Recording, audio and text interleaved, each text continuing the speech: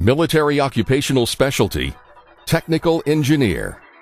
Before a carpenter can construct a building, or a plumber install a water or fuel pipeline, or heavy equipment grade a road or airstrip, someone has to do pre-construction analysis. This is the reconnaissance and planning that goes into a project long before the construction begins. Technical engineers survey the terrain, determine whether the soil is suitable for building, and draw a site plan where the road, the building, and the utilities will go. In addition, this MOS must provide quality control reports to the commander during and after construction.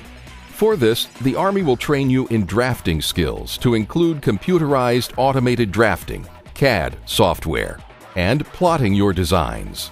You'll train to read and interpret construction drawings that allow you to create the drawings needed to construct buildings and roads.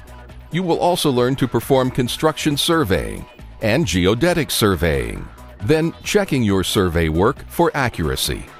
Materials testing requires attention to detail as soldiers collect soil and concrete samples, then perform tests on the concrete and soil samples and analyze them to determine the suitability for a project or recommend modification to the soil.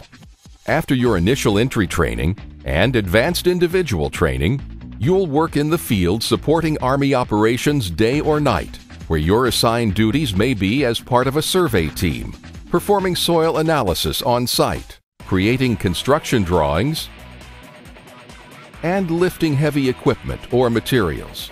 You may also help set up tactical operations centers. Serving in this MOS can help you transition from the military to the civilian employment sector.